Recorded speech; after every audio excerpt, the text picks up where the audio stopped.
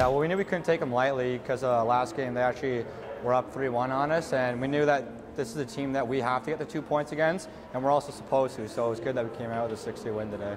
Yeah, we got off to a little bit of a slow start in the first period, and full credit to Lambton. They came out and they played a real good first period, and they got a timely goal, and Lozier played well in the first period and kind of held us at bay.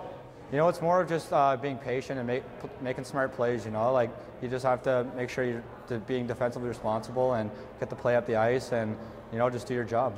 Well, I just told the guys that we had puck possession in the first period and we controlled the play to a large extent. We just didn't get the payoff for it, and they said to be a little bit hungry, a little bit more desperate in certain areas of the game, and the guys definitely did that. It's a little bit different. I mean, he's a really skilled guy, so he makes it a little bit easier to play with. Obviously, having Kempen out of the lineup is pretty big for us. So, it's just small adjustments you have to make, and that's it. I mean, we've had good call-ups all season so far. I mean, Mason Howard got his first goal tonight.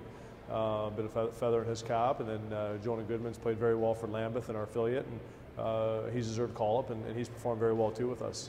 And then Braden Duncan from the Major Midgets, I think has his second or third game with us too.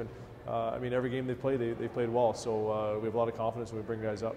Yeah, well, tonight we had all 4 lines rolling, and that's all we can ask. And when every line's producing and your team's doing well, and we got good goaltending, it makes a good team.